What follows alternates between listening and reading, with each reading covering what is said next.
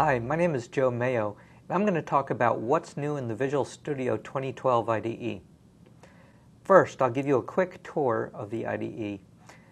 You'll see the new look and feel, and I'll explain some of the basic navigation skills. Then I'll show you how to customize Visual Studio through options. Visual Studio 2012 helps you organize your projects, so you'll learn how to use Solution Explorer and how projects and solutions are organized. I'll also show you how to navigate the IDE with a new feature named Quick Launch. You'll learn about tools to help you navigate code, moving from one place to another, discovering the relationship between parts of code, and providing visual interaction while you code. You'll learn how to use snippets to quickly add common code. Then you'll learn how to use refactoring to improve the design of your code. I'll explain how you can use Extension Manager to add these third-party add-ins to Visual Studio.